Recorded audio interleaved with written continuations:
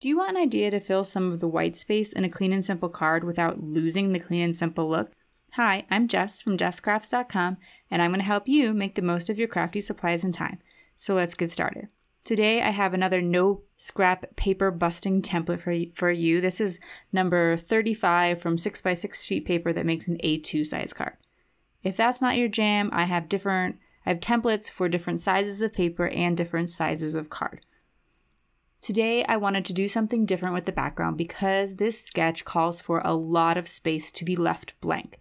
I like the look of white space. I like clean and simple cards, and I don't always feel the need to add anything in the background, but a common suggestion was to emboss the background. So that's what I tried today, and you'll see I did the embossing right there at the beginning, but as we go through the card, you'll see how it turns out.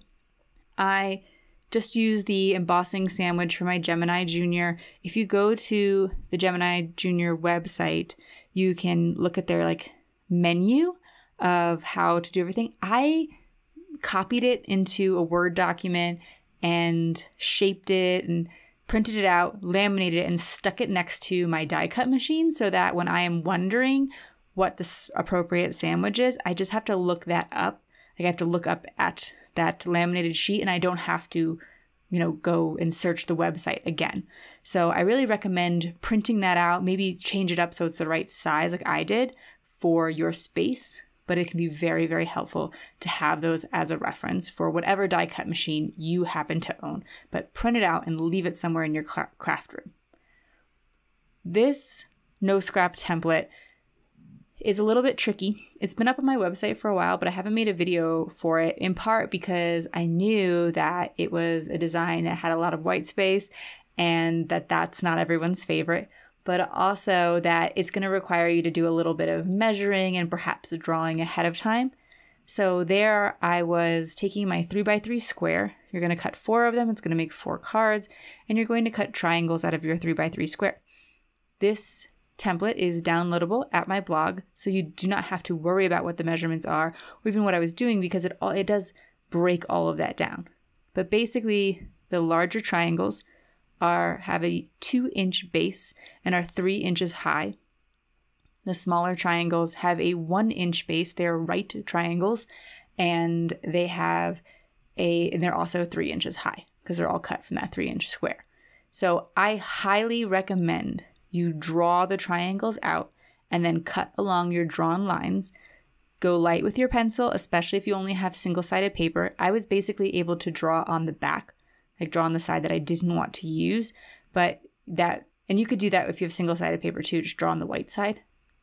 But if you're want to be able to use either side, that's why drawing with the pencil would be quite helpful.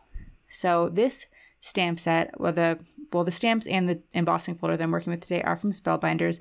They were sent to me to share with you, but I really enjoy Spellbinders products and I find them quite high quality, and so that's why I wanted to share them with you. This is part of the Into the Wilderness collection that they recently released, and this stamp set, which is a Create a Scene silhouette, is really beautiful. I thought the most obvious thing to do with it is a beautiful blended background and stamping that silhouette on top of it. But I wanted to try something a bit more unexpected. So what I've done here is I've taped my triangles back together, and I want to do that. I wanted to cut them first and tape them back together because I wanted to know where my stamps were going to be cut apart. So once I've stamped the image, I want to know where it's going to be separated, just so that I have a good enough chunk of the cloud or the birds to make sense, and it's not just a little tiny line or something left over on one of the pieces, because you are going to separate these pieces and leave them gaps in between them, and you want your eye to sort of be able to fill in everything. And with that in mind, it's important to kind of consider how much of anything is left on a particular triangle or strip. To assemble my card, I'm going to use Barely Art Glue. I often use ATG, but it doesn't work very well for teeny tiny things like the corners or tips of these triangles. So I prefer my ATG when gluing triangles in general, but in particular, it's a really strong glue, and so I'm confident that it will adhere to this embossed background, because an embossed background has those little dips in it, so it's not, completely flat surface. It could be challenging to make sure that everything adheres well. So a strong glue is important. I'm also going to take my tool from Twiddler's Nook. It's a stamp press tool, so something you would use to get even pressure on your MISTI.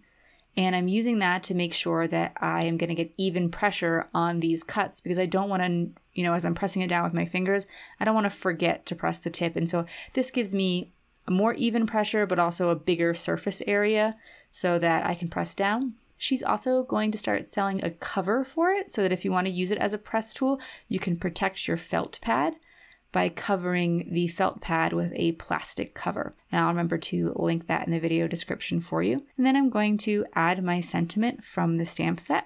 If you found this video inspiring, here's another video where you can find more ideas for enjoying your crafty supplies and time. Let me know you like this video with a share to your crafty community, subscribe and click the bell so you don't miss the next template tutorial, and check the video description for product links. See you in the next video.